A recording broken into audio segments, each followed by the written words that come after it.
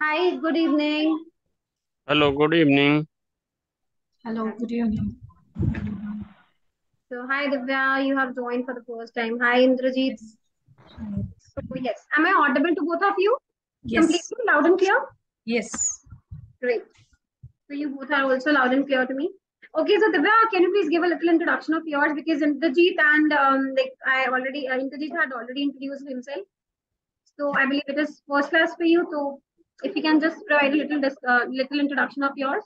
Sure, sure. My name is Divya, and I'm basically from Mangalore. Now got settled in Bangalore, and I'm an aeronautical engineer, and I have a roughly 8 years of experience. Currently, I'm working in Magellan Aerospace as an estimation engineer. Oh, great. So, we have an aeronautical engineer with us. So Yeah. what do you do in aeronautics? Like what kind of thing you do? What basically your work profile? Okay. Currently, I'm an estimation engineer. What we do is my company makes a part for aircraft, structural part like wing area and all. So we receive a RFQ, purchase request for that. To do that component, what is the cost that I'm earning? Oh, great. That sounds really interesting, I believe. Anyway, so what is your purpose of joining the course? Like what are your expectations? What do Yeah. you yeah. Uh, like uh, commonly, if I'm talking with my friends and all, I'm a little bit comfortable. Like to the known person, I speak very well. And if it is to the stranger or in professional forum, I bit hesitate. My confidence level will go down, and also in verbal, like drafting emails. Stunning. And yes, I find very difficulty, and I do that minor mistakes while speaking, like grammatically also, and I'm not able to express my ideas like very quickly. I'm not able to construct this what is the sentences. Structuring of sentences. Structuring, yes. So basically it is with the spoken English or with the written part as well. Written part as well. Okay, great. That's good. So in this particular module, we'll be discussing about the tenses. Right? As you all know that we have three particular tenses with us: past, present, and future. Past is something where we talk about the things which had already happened. Present is we right now what we are doing, and future is what we will be doing or what we are expected or what is supposed to be done. Right? So this is past, present, and future. Now, when we are talking about past, present, and future, we are talking about tenses. What basically why do we use tenses, right? So tenses we use because we want to segregate some of the things. If we want segregate the things, we won't get to know that when what particular thing is happening, right? So just to segregate the things in the particular time period, we use tenses, right? So tenses we use. Okay, before tenses, I think with Indrajit we have already discussed about the active and non-active sentences. So Divya, do Yes. you know what are the active and non-active sentences? Which contains action, Yeah. we say active, and without action is non-active. Correct, correct. Yeah. So the sentences which have actions, which talks about some actions which is being done, those are active sentences. Otherwise the sentences are non-active, right? Can you provide me some of the examples? Uh, I go to office is active sentence. Uh, Non-active, she's beautiful. Yeah, or the office is far away, Yeah. Okay. right? Yeah. Because you have to connect the sentences as well, na? Okay. Okay. Yeah. Right? So these two sentences are not connecting otherwise. Correct. Correct. Like I go to office and she's a beautiful girl. Instead, if you will frame, I go to office in the evening Hmm. or I go to office at 8 in the morning. My office is far away. Far away. Means Yes. active and another one is non-active, Yeah. Okay. right? So this way, if you like try both of you try to frame a paragraph of five sentences, not more than five sentences, just five sentences. There you will be using both active and non-active sentences. However, those sentences should be a little relevant to each other. Okay. Interconnected. Huh? Yeah, it should be connected. It should be relevant. Okay. Indrajit, is it clear to you? Yeah, it is clear. Yeah. Thank you. Yes, done, both of you? Yes. When I go to garden in the morning, so there's a there I found a very colorful bird. Can you please repeat your sentence? It is not clear. When I go to garden in the morning, Okay. there I found very colorful bird. Is it correct? It's correct. However, you can replace your go to with visit. But to visit. Yeah. When I visit the garden in the morning, Okay. okay, and again, try to have a uniform tense. Like when I visit the garden in the morning, it is a present tense. Hmm. And I found a colorful bird, it is a past tense. So try to have a uniform tense. Either use present or use past. Okay, I find. Do not mix two sentences. Yeah, correct. Agree. I go to office with my new blue car.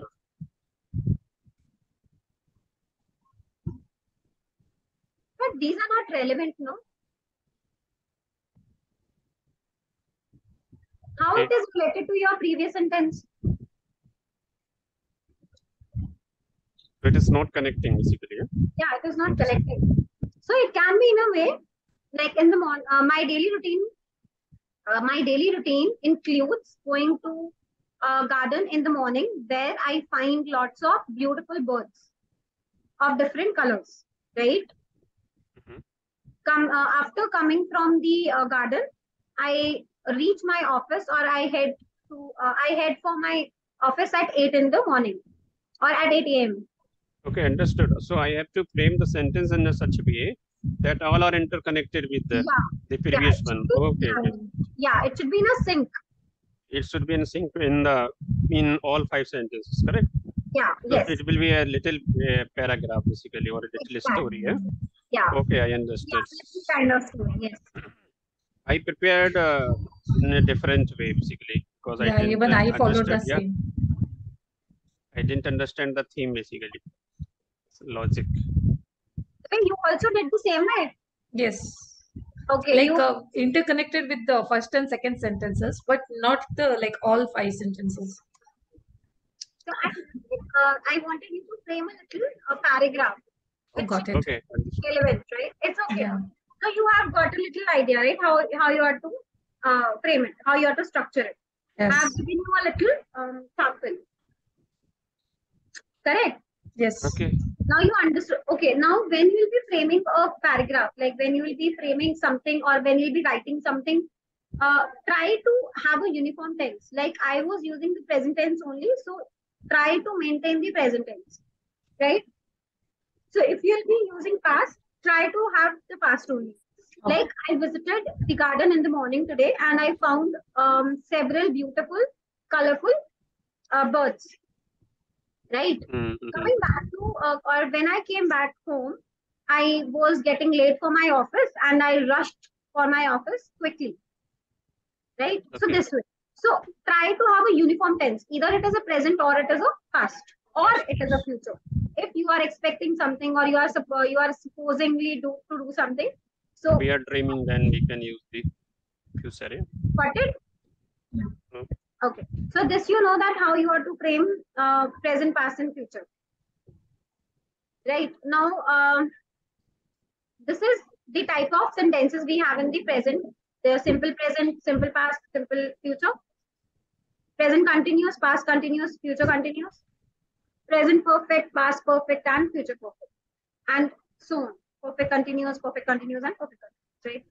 So what is simple? Simple is used for the general things, right? I visited. That's it. I visit, which is a habit, which is present. Most of the time, simple present is the general habits. Okay, in the next slide, I'll tell you. Right. Can you see this? A simple present is always a habit, a fact, an opinion. Like, I believe that it should be done in this way. Right. Or what you can say, the The people perceive that today's generation is smarter than the previous one, right? So it is a general opinion. That is the reason I have used simple present, which has only one, which has the basic verb, the basic form of the verb, right? Like the perceive is to think, right? And then is schedule, which is your daily routine.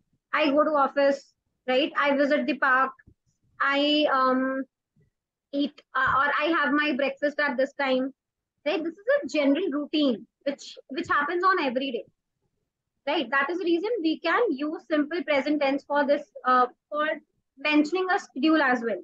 And then is a regular action. Regular action is like sun rises in the east. It's a regular action. It is something which is happening on the daily basis, right? Water flows from up. Just a second, please. Okay. Regular action is something which is regular, which cannot be changed, right? Which is happening on the daily basis, like water flows from up to down, or water flows in the river, like this way. This is something which is regular, right? Okay. Now this is the examples. The sun sets in the west. Hydrogen is the first element in the periodic table. Now this is a non-active sentence. Rome is the capital of Italy. This is a non-active sentence. Meera is a good actress. It is a non-active sentence. Now this is the picture. This is the tense chart of past, simple past, and the past continuous, past perfect, and the past perfect continuous. Right? Now what is continuous? Continuous is something which is moving, which is going with some process which is carry on. Yeah, which is in motion for now, which is happening for now, right? Perfect is something which has happened few minutes ago, and perfect continuous is which has started earlier and still going on. Got it? So these are the 4 different types of the tenses we have in the past, present, and future. And this is the table. This is the rule chart of what verb you are to use,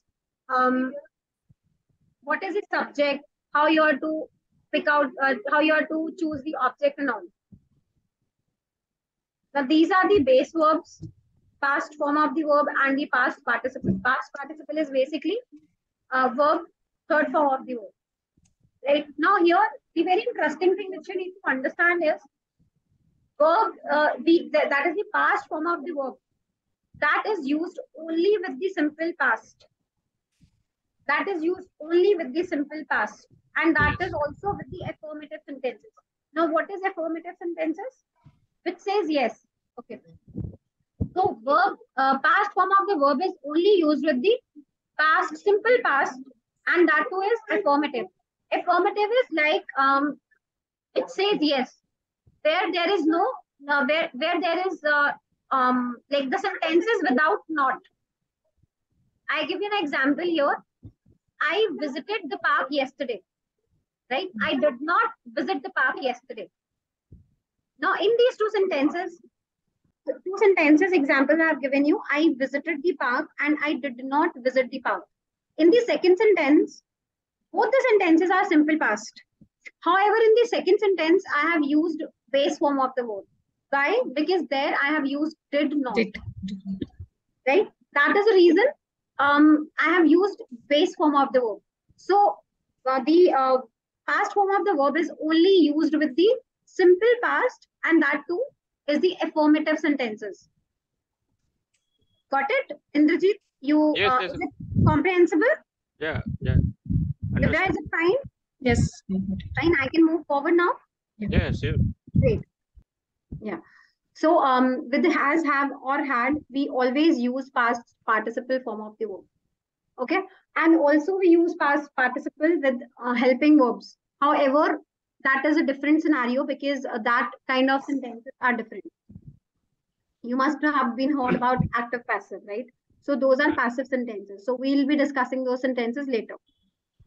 Okay. For now, we'll be discussing only about the active sentences, right? Okay. And we'll be discussing only about the simple structuring of the sentences. Okay. I believe till here everything is clear. Yes. If there is something which is not clear, you can ask. Yeah, it is clear. Clear. Great. Now, if you are able to notice in these two examples which is given in the box, is my cursor is visible? Yes. Yes. Okay, so you must have observed that with have and had, they had used the past participle form of the verb. Mm-hmm. Great. Now it is the future tense. Now in the future, throughout we are using the first form of the verb with will or shall. Now otherwise we have this rule of using shall with the first person, right? One second. In the previous side, they have used have and had for I only. I had work. I Yeah. have worked and I had worked. So when to use have and had? Okay, so have is for the present tense. Have and has is for the present tense. However, had is for the past. Okay. Now I'll go to previous slide. Just a second. If you can see this past perfect tense, right? Here it is written subject plus had plus the third form of the verb. That is the past participle of the main verb. Correct. Got it. Then the rest of the sentence. Okay. Now here, because it is past, that is the reason we have written here had. And for the entire past, we will use had. Okay. However, if it is present, we won't use had. We will use either have or has. Understood. Right? Now have we will use for the first person and second person. Now what are the first person and second person? First person is I, we. And second person is you. Correct. And with all the plurals. Okay. Right? So with all the plurals, I, we, and you, we will use have. Otherwise, for any third person, if it is, let's say, he, she, it, right, we will use has or any singular. Okay. Now, there is a little question I want to ask. What you will use for they? If they is there and you are to frame a sentence in the present tense, what you will use with they? They have. Have. Because they is a third person. Plural. Yeah. Yes, because they is a plural. More than However, one. in spite of the fact that they is a third person, it is a plural. That is the reason we have used have with they. Okay. Sometimes we use has, have. What is it? Has, have? Sorry, together? Yeah, together. Like no, together. I have had this thing or something. I have listened many people's. They used so both. That in that case, have is not have is not a helping verb. That means having something, to eat something. Okay. Having. Okay. Yeah. I have had my food yesterday or a few minutes before, like this. Got it? So here have means to eat something or to consume something. Got it? Any doubts? But in that example, it was given I have worked and I had asked. Yes. It is not present. No, one is present and another one is past. I have worked all day. Yeah. It is a present perfect. And I had asked my friend. It is a past. Okay. Got it? However, both are the examples of perfect tense. Got it? Yes. Now we'll come to sentence structuring. Are you aware of the parts of speech? Yes. There are 8 parts of the speeches. We have 8 parts of speech. Noun, pronoun, right? Yeah. Verb, adjectives, adverbs, prepositions, conjunctions. And last one is? Exclamatory. Adjectives. Where we use the exclamatory, like how to say? Nouns, pronouns, adjectives, right? Verbs, adverbs, prepositions, conjunctions, and one more word is there where we can show the sorrow, happiness, and life. Yes. That is called? That is called for which we use exclamation mark, Exclamation. Yeah. right? That is interjection. Yeah, interjection, correct. Got it? That is interjection. So first So noun, pronoun, verb, adjective, adverb, conjunction, and interjection. prepositions. Preposition and interjection. So this is Right. 8. Now coming to the nouns. First, we use noun, right? With any noun or a verb, we can structure a sentence. Let's say, Divya attended. It's a sentence in itself. Divya ate. It's a sentence in itself. Right? Now, Divya ate the food. Now, it is a complete sentence. However, the main part is Divya ate. Right? Divya eats or Divya ate. It is the main part of the sentence. So, it will be the main clause. Got it? Okay.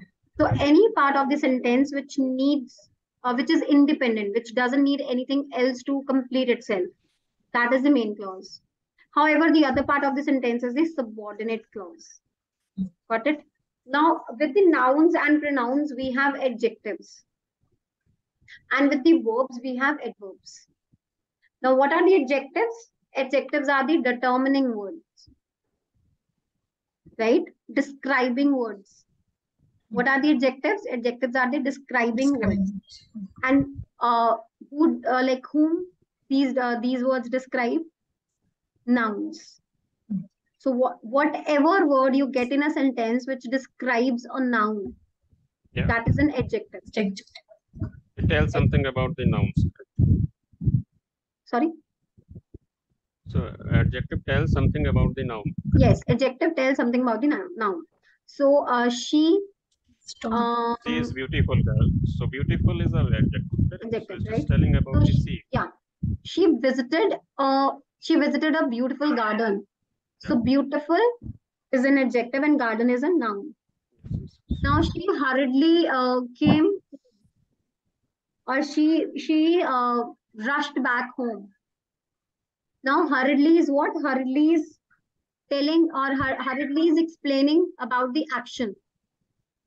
Hurriedly is hurriedly is describing about the action, how action is being taken. Rush. Right?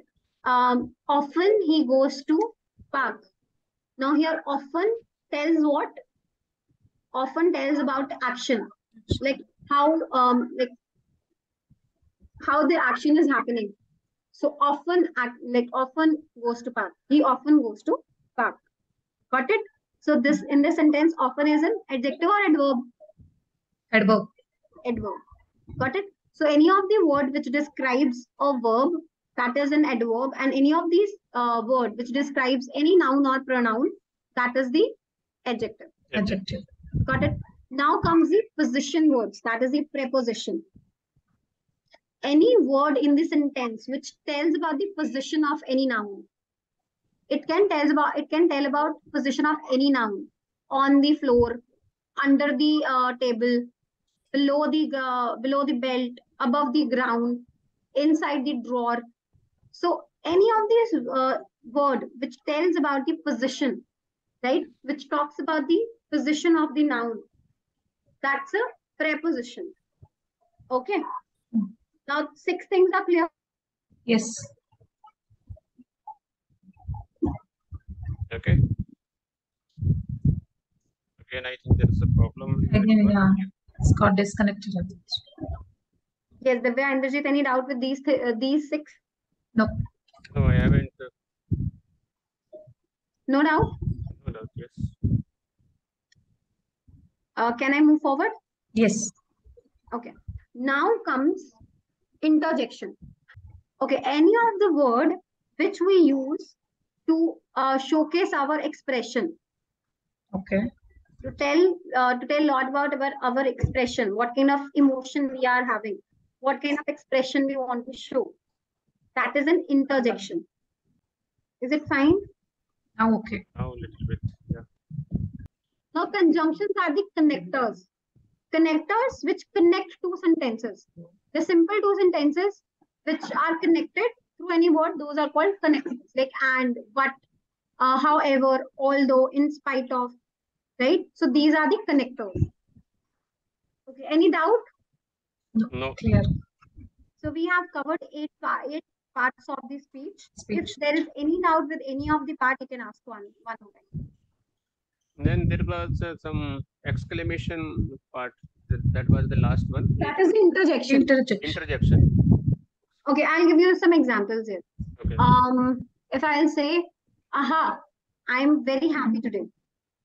Alas, it was a sad news. Right? Oh. So in both these two sentences, what is being expressed? I'm like, you can understand what kind of emotions I'm feeling, right? You can understand what kind of expression I want to convey, right? So whenever in any of the sentence you get to know about the expression of the person, expression of the speaker, that part is called interjection. Got it? Any other Yes. doubt? Any other doubt? No, clear. No doubt. It is good. I was on the main clause and subordinate clause. Now you get to know what is main clause and what is subordinate clause. Yes. So independent clause, that is the main clause, can stand alone as a sentence, can be joined to another clause. What is an example? Fred filled a cardboard tube with gunpowder, right? Because he wanted to make his own firecracker. Now what is because here? It is a conjunction. This is one complete sentence. Fred, which the sentence which is marked in blue, that is one complete sentence. Fred filled a cardboard tube with gunpowder because he wanted to make his own firecracker. Right? Now, now the reason of this, the reason of the main clause is given here. This is the reason of the main clause. Got it? And Yeah. because is what? Because is the connector, conjunction. It is connecting these two sentences. Got it? Yes. Now we have 4 different types of sentences. First is independent, simple, one independent clause. So if you if we'll write this only one sentence, like Fred filled a cardboard tube with gunpowder, it is a complete sentence. Next is 2 or more independent clauses, which is called compound sentence. Now here 2 independent clauses are used.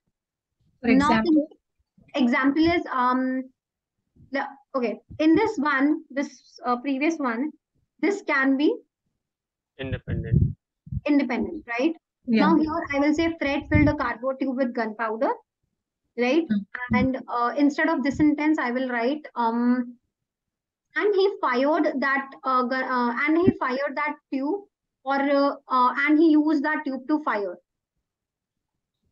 Right? Now he used that tube to fire. That in itself is a independent clause because it needs nothing to be verified. Right? It like the Fred filled a cardboard tube with gunpowder and it used the gunpowder. Sorry, he used the tube to fire. Got it? Next so and again we are using, no? It's a conjunction. Yeah. So it becomes subordinate, no? The second sentence. No, it is not always that after a connector you will get a subordinate clause. You need to understand that what is a subordinate, what is a main clause. Whatever sentence is independent, that is a main clause. Okay. So compound sentences where 2 main clauses are connected. Suppose Raman is a very hard worker. That's why he cracked the UPSC examination. He cracks. He cracks the. He was able to crack the UPSC examination in the first attempt. So basically, this is the example for compound sentence. Compound sentences. Yeah. Okay. Next is complex. In the complex, you have one compound and one subordinate, or you can have more subordinate. Okay. So, can you give one example for complex one? Sure. Here it is. You will get the examples in the following slides. Don't worry. Okay. And next is the compound complex, where 2 or more independent clauses are connected with the one subordinate clause. Okay, now here are these examples. Simple sentences are pretty simple, just a single independent clause, no more, Yes. no less. This includes subject verbs, but can also include objects. Like life itself is the most wonderful fairy tale. Real glory springs from the silent conquest of ourselves. Understood? Is it comprehensible? The example. The second one is not Yes. clear. Okay, real glory springs from the silence of ourselves. Silent conquest of ourselves. What is the silent conquest? The fight we have within us, Okay. right? Springs is blooming. So real glory blooms when we win the silent fight we are fighting in ourselves. Okay. Got it? Now these are the examples of compound sentences. It may seem difficult at first, but everything is difficult at first. Okay, so everything is difficult at first and it may seem difficult at first. These are the two independent clauses. Correct. Got it? Yeah. Hmm. Now, until the lion learns to write, every story will glorify the hunter. Now, these are some of the examples of complex sentences. A complex sentences use one independent clause with any number of subordinate clauses, while compound sentences use coordinating conjunctions to join the clauses together. Complex sentences use subordinated conjunctions explained earlier. Got it? Mhm. But the first example, sorry, previous slide. Yeah. Every story will glorify the hunter. It is also looks like independent sentence only, no? Yeah, but until the lion learns to write, it is not an independent sentence, no? Okay. The position of the It can we be can interchanged. interchange. Yeah, Okay. it can be interchanged. Okay. This is not the independent clause, no? Correct. Until Correct. the lion learns Complex to write, sentences. Yes. right? Correct. This is not the independent clause. This is a dependent clause. Okay. The later one is the independent. However, the previous one is not. That's the subordinate. Got it? Yeah. Again, these are the examples of compound complex sentence. Got it? Now this will cover in the next class. Yeah, this will cover in the next class. The Okay. preposition errors. Okay. Got it? Okay. Right? I believe with this preposition, this error, you will get to know a lot. And most of your grammatical errors Yes. will improve. You Correct. will be able to improve most of your grammatical errors. Okay? And this needs a lot of practice also. So please keep on doing that. Mhm. Right? So for today, this much is enough. If you still have any doubt, you can share anything you want to share, any idea, any doubt, please. You are welcome to share your ideas and doubts. So if I asked you to introduce yourself, how you will do it so that I can learn from you, so if you don't mind. Start with your name, then is your region, right? Then is your status, like what you do for now, right? Then is your skills. Mention Okay. about your skills, right? And then is your the experience you are having, Okay. right? Then is your educational qualification, Okay. achievements, Okay. right? And how you spend your free time, your spare time, Okay. Okay. Habit. right? Your hobbies. Hobbies. Yeah. That's it. That's it.